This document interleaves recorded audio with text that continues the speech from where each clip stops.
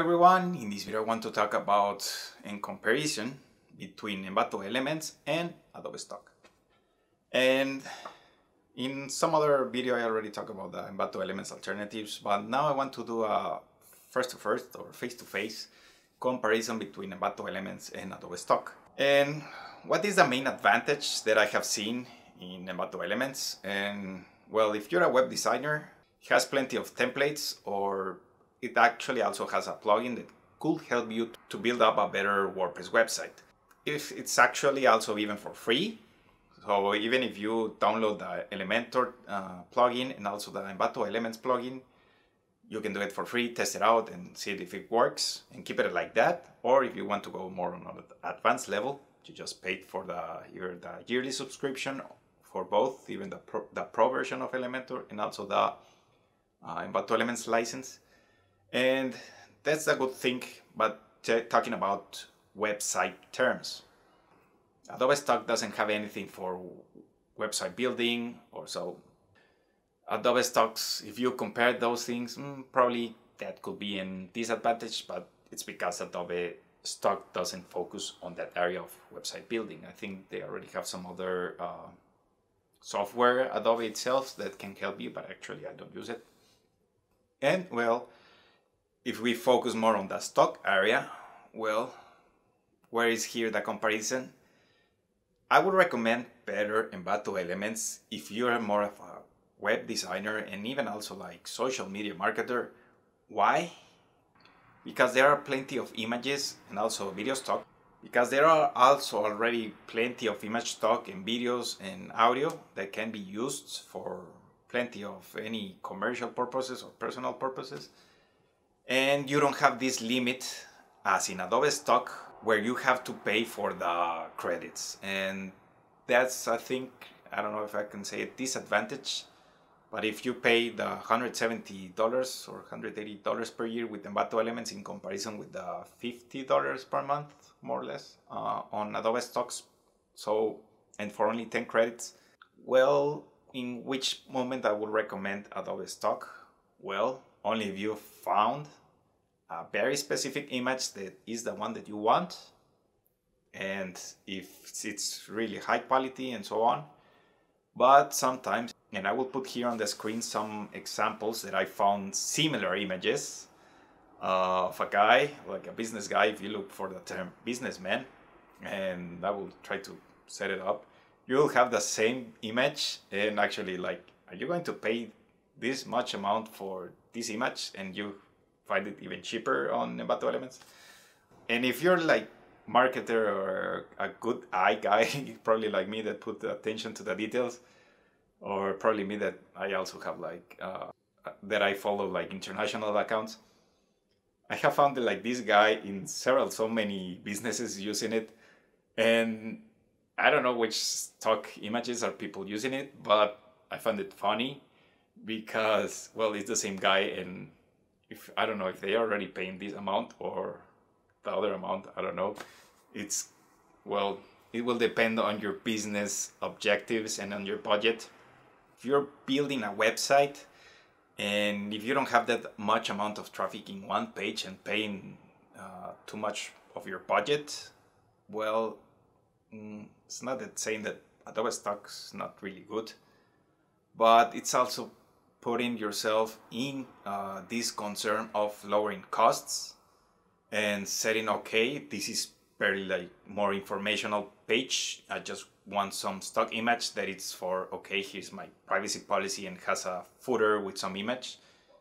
Do you really want to pay like $100 or $50 for one image when you can use like a more general that probably people won't look?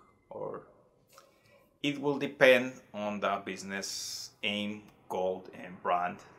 And of course there are also other alternatives in like Getty Images or Shutterstock that they're like really high quality and you say, okay, this picture worth it, I will pay it.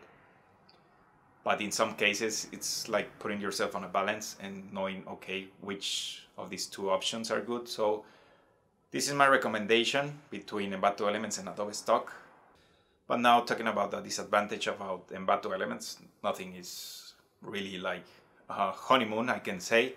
They also has their they have also their disadvantages, and the disadvantages that I see on Envato Elements is sometimes they don't have like the really good customer support, because the things that people have mentioned on the channel.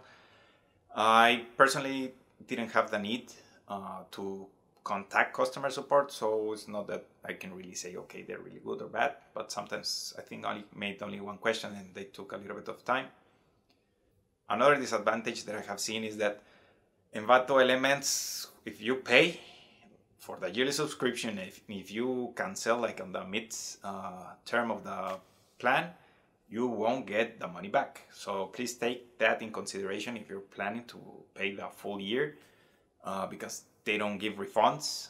And so if you're like wondering if it's good for you or not for you, then probably test first the 1 month, and then if you change your mind, then probably jump for another plan. So that's another disadvantage, that they don't have really good customer support. And also another disadvantage is that not all the files that are on Envato Elements are really high quality. They also have like many files and video templates so on that probably they're more like desirable to be low quality, I can say, or pretty old files used with CS6 in the Adobe software. So that means that they were like kind of old. Yes, they say they have tons of files, but please take that also in consideration. And talking more now in the side of Adobe Stock, well, it's more like on a on-demand thing, because if you have the plan and if you have already the credits to spend, well, you can choose, or you can even download the preview file and just add it, and then if you're fine with it, okay, you just spend the credit. But if you're going to need plenty of images, audio, and many other probably illustrations, it could be getting more costly, and yeah, well, you will have to get a bigger budget for that side. So it would also depend on, again, on balancing your needs. And also to end, another thing about the Envato Elements, it's also worth mentioning the music, because on the music area they also have some, yes, they are copyright free, but some are pre-registered in YouTube. So if you're planning to use some Envato Elements music, then try to, well, I prefer to avoid these ones that they already have this pre-registered condition on YouTube, to avoid any sort of copyright. Yes, you have the license, but you have to send it back, and honestly, like, to avoid more work, I prefer to leave those and just like try to aim for the non-PR and also the non-YouTube registered. So that's another thing that to be considered in Envato Elements, or there are already some other alternatives to these digital platforms such as Monster One, Storyblocks, FreePic, and I already have talked about those on the Envato Alternatives video. So if you have any questions or any comment, don't hesitate to write. If you like the video, thumbs up, and thanks for watching.